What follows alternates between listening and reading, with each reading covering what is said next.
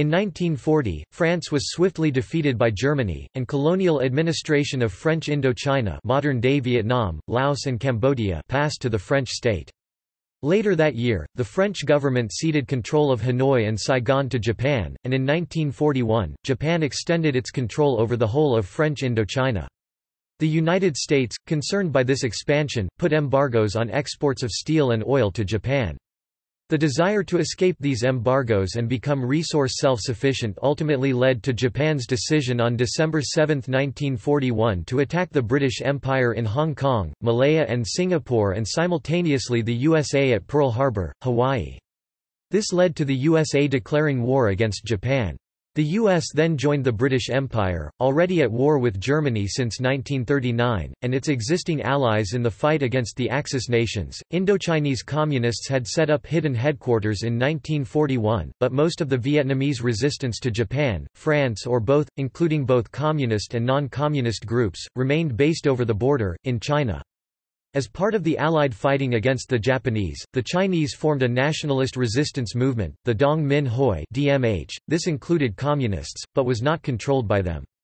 When this did not provide the desired intelligence data, they released Ho Chi Minh from jail, and he returned to lead an underground centered on the communist Viet Minh. This mission was assisted by Western intelligence agencies, including the American Office of Strategic Services (OSS). Free French intelligence also tried to affect developments in the Vichy-Japanese collaboration. In March 1945, the Japanese imprisoned the French and took direct control of Vietnam until they were defeated by the Allies in August. At that point, there was an attempt to form a provisional government, but the French took back control of the country in 1946. In looking at the broad picture of Southeast Asia at the end of World War II, several conflicting movements appear. Generic Western anti-communism that saw the French as protector of the area from communist expansion. Nationalist and anti-colonialist movements that wanted independence from the French. Communists who indeed would like to expand, the lines were not always clear, and some alliances were of convenience.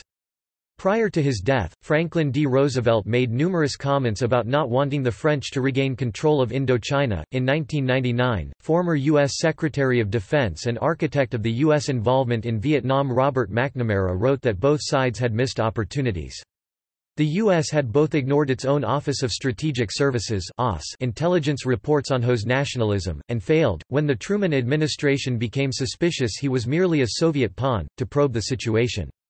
He found U.S. claims unconvincing that China was a threat, given a millennium of Sino-Vietnamese enmity, as well as Dean Acheson's claim that the French blackmailed the U.S. into supporting them.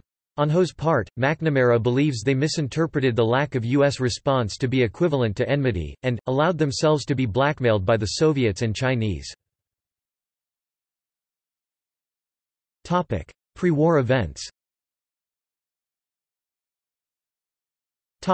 1936. In France itself, an anti-fascist Popular Front, included the centre, left, and communists, stated a new policy for all French colonies, not just Indochina.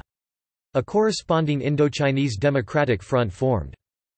An unpopular governor-general was replaced, encouraging Vietnamese nationalists to meet a French commission of inquiry with lists of grievances. By the time the commission arrived, however, the leftists were now not just members of an opposition, but part of a government concerned about Japanese expansion.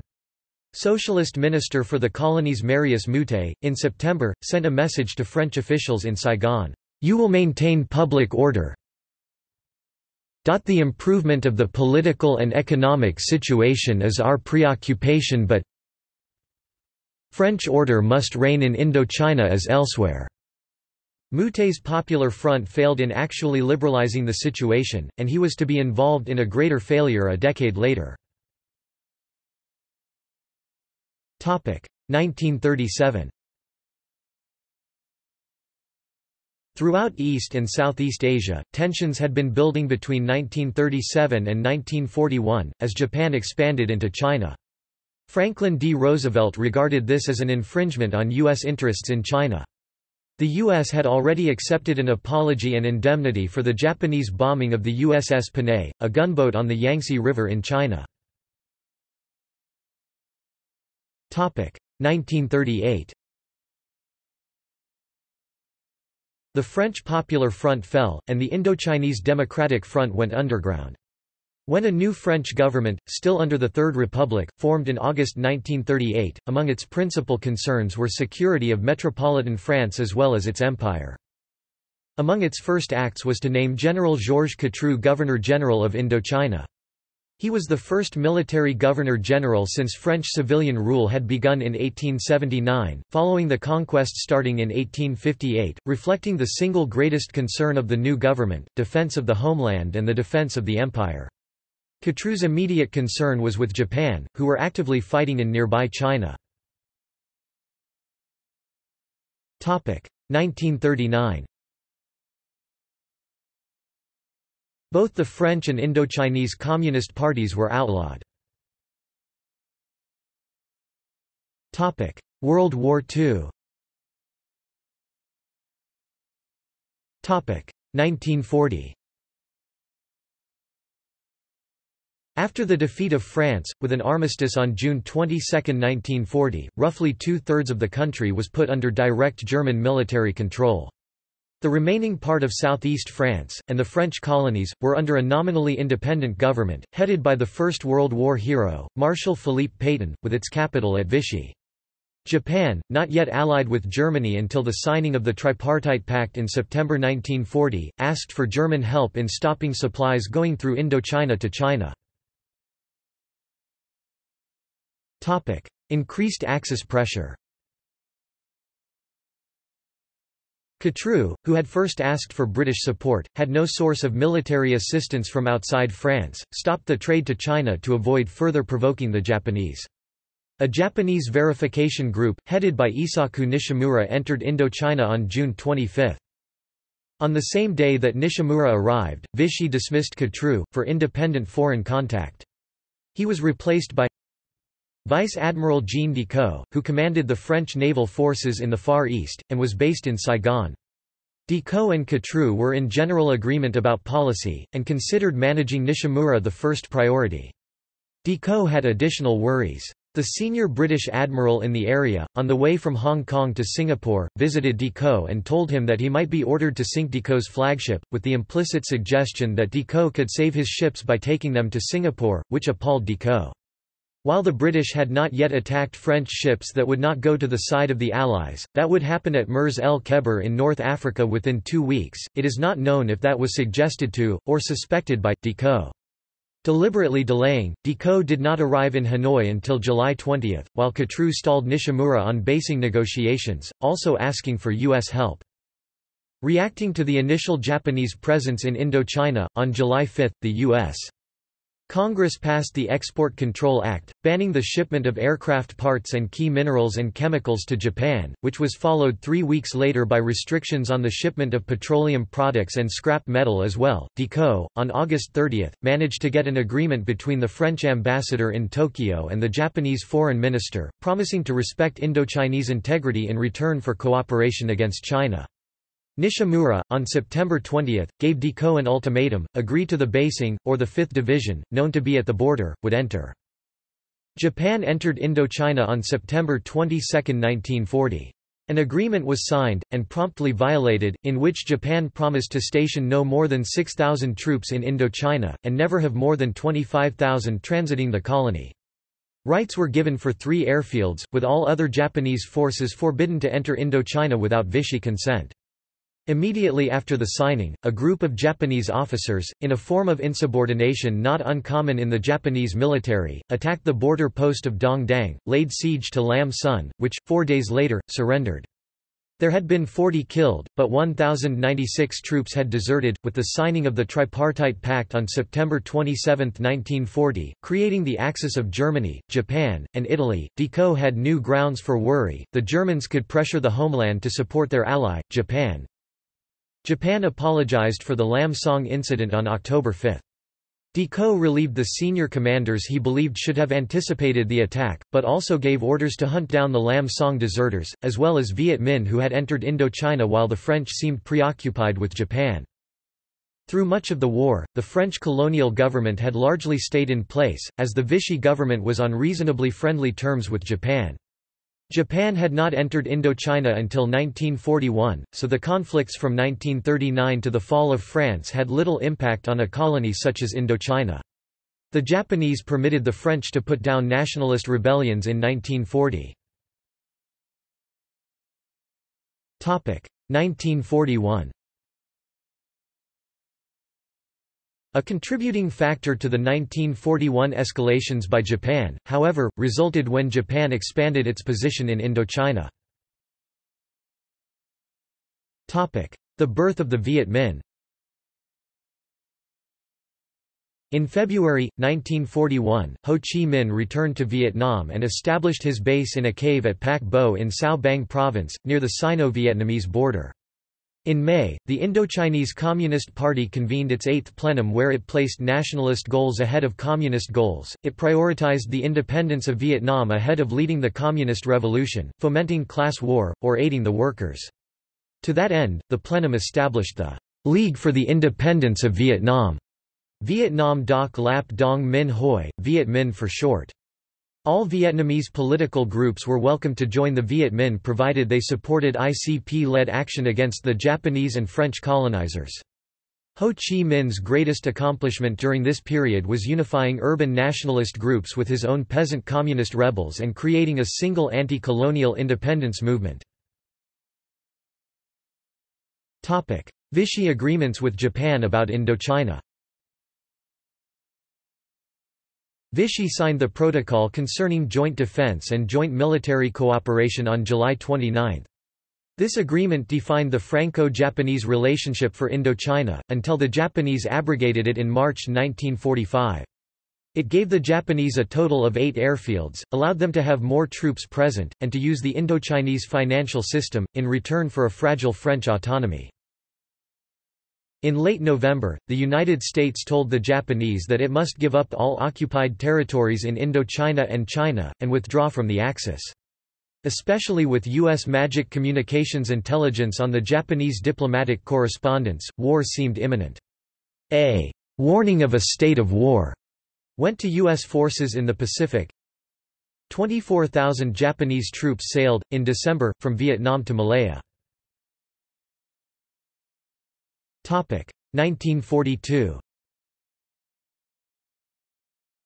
The Chinese organized the Dong Minh Hoi (DMH) coalition to gain intelligence from Indochina, a coalition dominated by the Vietnamese. The only actual assets in Indochina, however, were Viet Minh. During the Japanese occupation, even during French administration, the Viet Minh exiled to China had an opportunity to quietly rebuild their infrastructure. They had been strongest in Tonkin, the northern region, so moving south from China was straightforward. They had a concept of establishing base areas, Qian Khu or safe areas, and Tone Khu, often mountainous jungle. Of these areas, the homeland of the VM was near Bac Con province, see map. Additional Qian Khu developed in Yen Bai province, Tai Nguyen province, the traditional stronghold of the PCI, Quang Ngai Province, Ho's birthplace, Pac Bo in Sao Bang Province, Ninh Binh Province and Dong Tru in Quang Ninh Province. As with many other revolutionary movements, part of building their base was providing shadow government services. They attacked landlords and moneylenders, as well as providing various useful services. They offered education, which contained substantial amounts of political indoctrination. They collected taxes, often in the form of food supplies, intelligence on enemy movement, and service as laborers rather than in money. They formed local militias, which provided trained individuals, but they were certainly willing to use violence against reluctant villagers.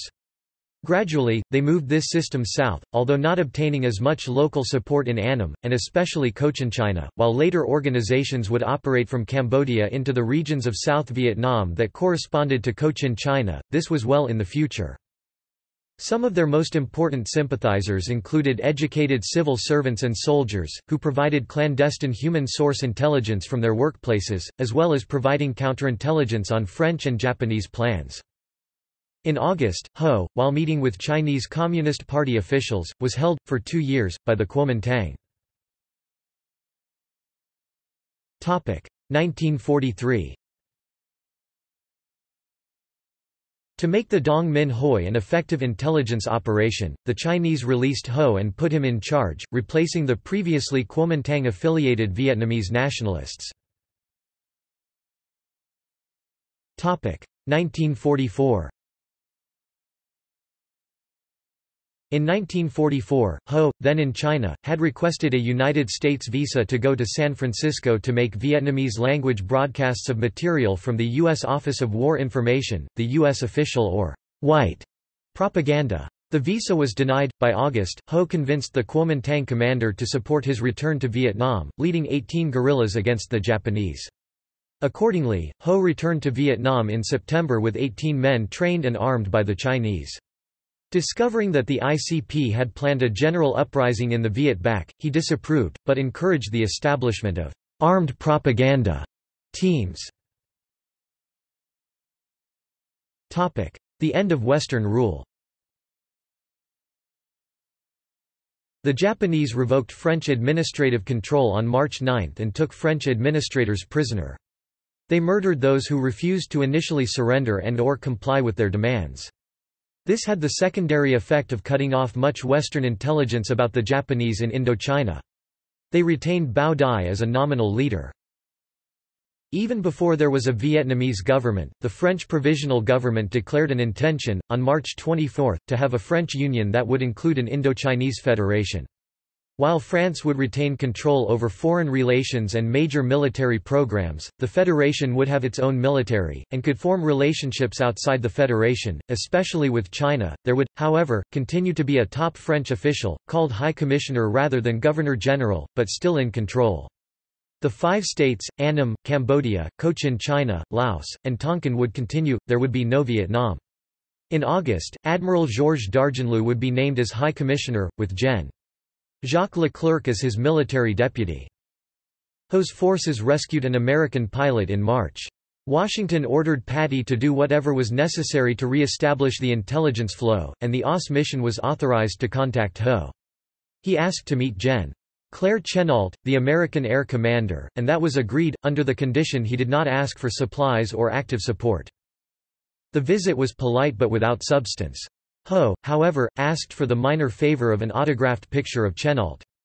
Later, Ho used that innocent item to indicate, to other northern groups, that he had American support. Following the Japanese assumption of power in March 1945, they created a government under Bao Dai.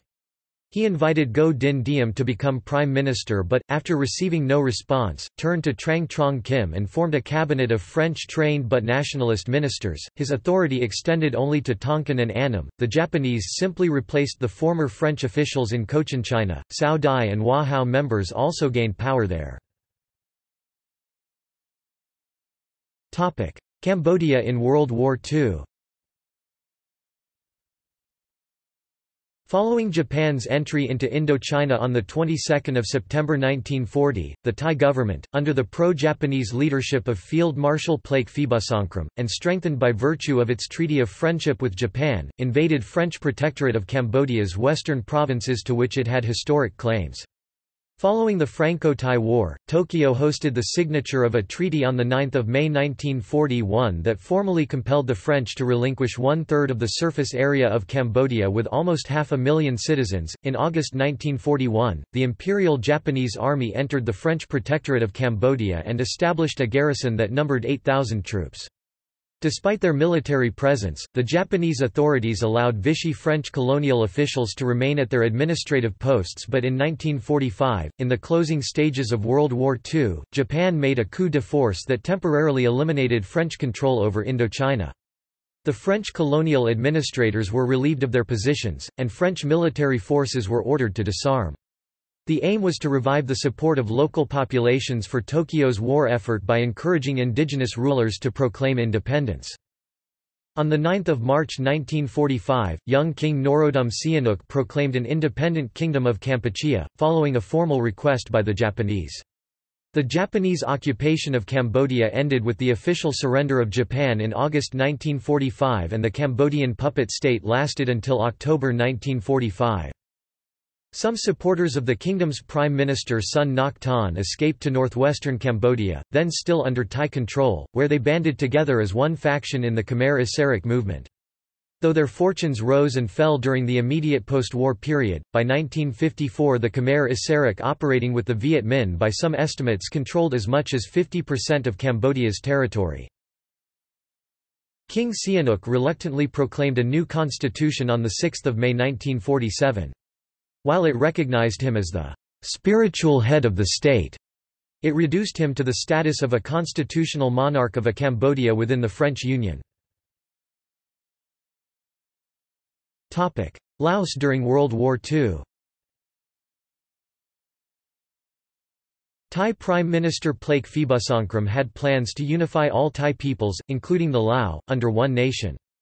Following the Franco-Thai War, Japan compelled the Vichy French colonial government to cede parts of the French protectorate of Laos to Thailand, in order to maintain support and expel both the Japanese and Thai. Colonial governor Jean Decaux encouraged the rise of the Lao nationalist movement for national renovation, but, in the south of the country, the Lao Seri movement was formed in 1944 and was not supportive of the French.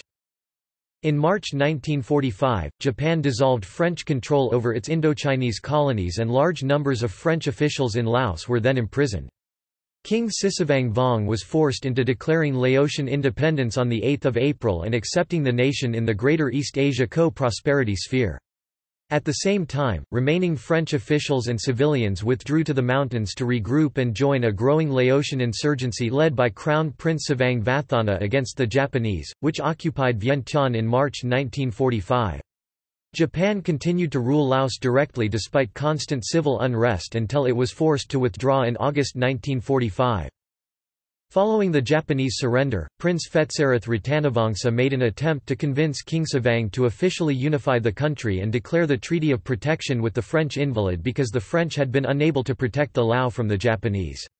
However, King Savang said that he intended to have Laos resume its former status as a French colony. In October 1945, supporters of Laotian independence announced the dismissal of the king and formed the new government of Laos, the Lao Asara, to fill up the power vacuum of the country. However, the Lao Asara was bankrupt and ill-equipped, and could only await the inevitable French return. At the end of April 1946 the French took Vientiane, by May they had entered Luang Prabang, and the Lao Asara leadership fled into exile in Thailand. On 27 August 1946, the French formally endorsed the unity of Laos as a constitutional monarchy within the French Union. U.S. post-war policy. Franklin D. Roosevelt had expressed a strong preference for national self-determination, and was not notably pro-French. Cordell Hull's memoirs say that Roosevelt entertained strong views on independence for French Indochina.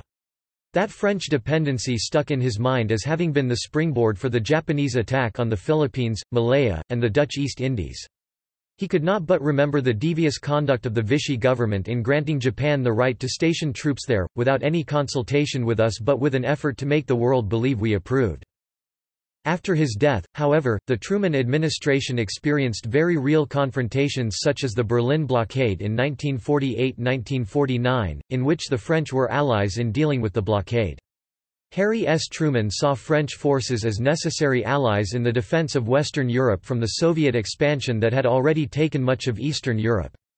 The rise of the Chinese Communists in 1949 and the outbreak of the Korean War in 1950 strengthened the hand of those who saw resistance to communism in East and Southeast Asia as dominating all other issues there.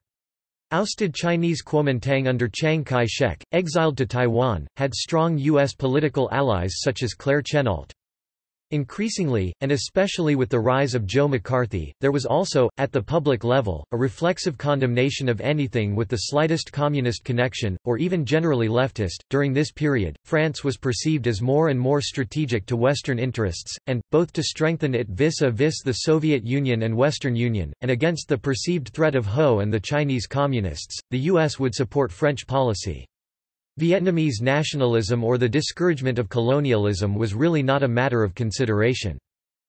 Laos, also a proto-state in the French Union, became of concern to the U.S. after the Japanese were removed from control of the Laotian parts of Indochina. Three Lao princes created a movement to resist the return of French colonial rule.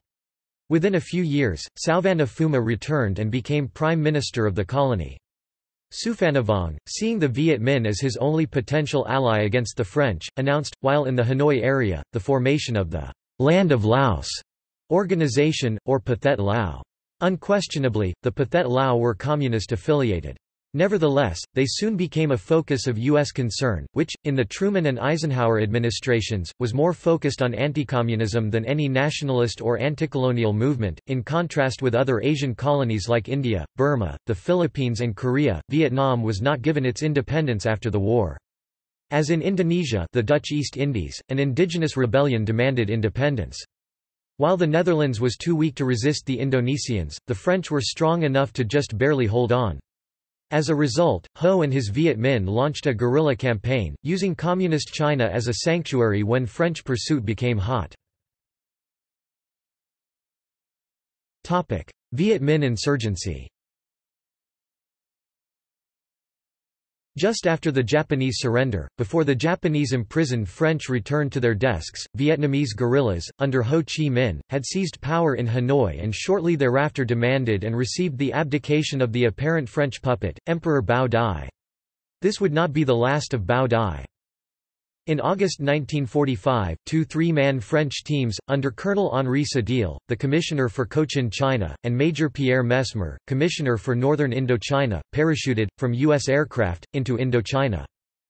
Reporting to High Commissioner Darjanlou, they were the first new French representatives. Sadil was almost immediately given to the Japanese. He was driven to Saigon, Seminoude, as a prisoner. Mesmer was held by Vietnamese, and his team was given poison. One died before they escaped to China. Jean Saint-Denis later became the commissioner for the North. These were the first of the officers who would replace the French officials that had worked under Vichy rule. High officers, such as Admiral Decaux, would be sent back to France and sometimes tried for collaboration, but Sadil and Saint-Denis generally kept the French lower-level staff. Earlier in 1945, Pham Ngoc Thach, deputy minister in Ho's personal office of the president, had met, in Saigon, with U.S. OSS Lieutenant Colonel A. Peter Dewey, along with Pham Van Bach, to try to negotiate with the French. Both the Vietnamese and French sides were factionalized. Adding to the confusion was the British Gurkha force under Major General Douglas Gracie, who refused to let Dewey fly a U.S. flag on his car. Dewey was killed at a Viet Minh roadblock in September.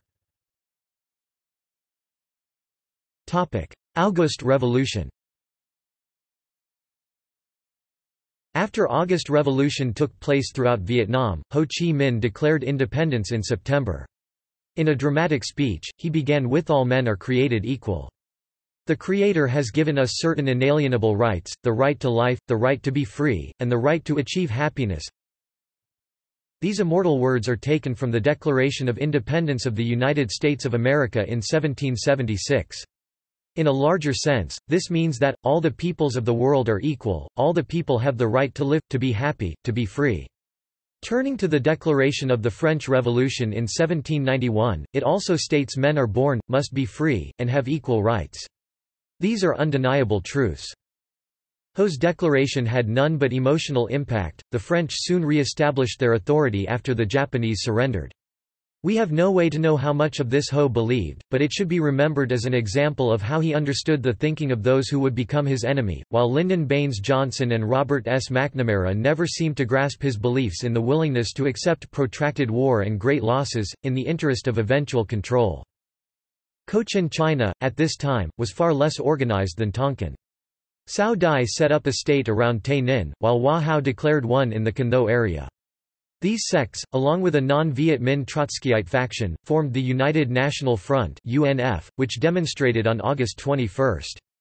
The Viet Minh, however, called for the UNF to accept its authority, else let the French to declare all Vietnamese nationalism a Japanese proxy, and the UNF tentatively accepted this on the 25th.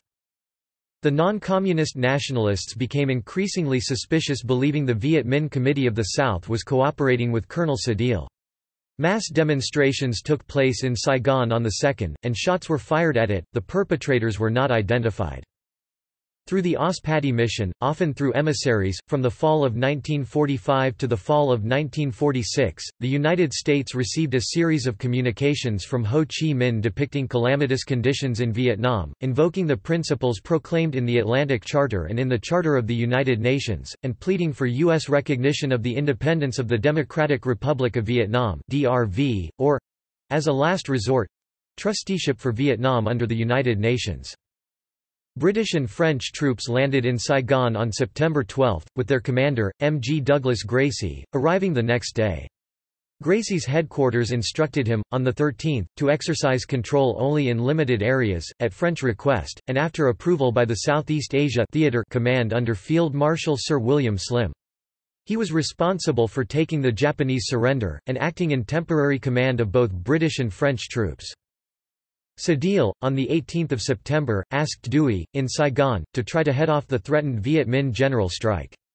Dewey met with Thach and other Vietnamese, and took back the message. It would be extremely difficult, at this point in time to control the divergent political factions—not all pro-Viet Minh, but all anti-French. On 21–22 September 1945, British Gurkhas, under Gracie, took the central prison back from the Japanese, releasing French paratroopers. Sedil, with those paratroopers, captured several Japanese-held police stations on the 22nd, and then took control of the administrative areas on the 23rd. Some Viet Minh guards were shot. French control was reasserted. Patty's guidance was that the U.S. had essentially given up the idea of a trusteeship, but still, at the UN Foundation conferences, the U.S. was in favor of gradual independence. But while the U.S. took no action on Ho's requests, it was also unwilling to aid the French. It has been suggested that the Viet Minh accepted a significant number of Japanese troops, estimated by Gosha as at least 5,000, who had no immediate way to get back to Japan, and often had ties to the local culture. Their experience in a conventional military would have been welcome. See also: Indochina Wars, History of Vietnam, History of Laos, French colonial empire. References. Bibliography. Verney, Sébastien. L'Indochine sous Vichy, entre Révolution nationale, collaboration et identités nationales, 1940–1945, Paris, Riveneuve. ISBN 2360130749. Jennings, Eric T. 2001. Vichy in the Tropics, Pétain's National Revolution in Madagascar, Guadeloupe, and Indochina, 1940–44. Stanford, Stanford University Press. ISBN 0804750475. Jennings, Eric T. Summer 2004. Conservative Confluences. Nativist. Synergy, Reinscribing Vichy's National Revolution in Indochina, 1940–1945. French Historical Studies. Writing French Colonial Histories. 27 601–35. doi 10.121500161071273-601. JSTOR 40324405. Namba, Chizoru 2012. Français et Japonais en Indochine, 1940–1945, Colonisation, Propagande et Rivalité culturelle. Paris, Carthala. ISBN 978281110106744.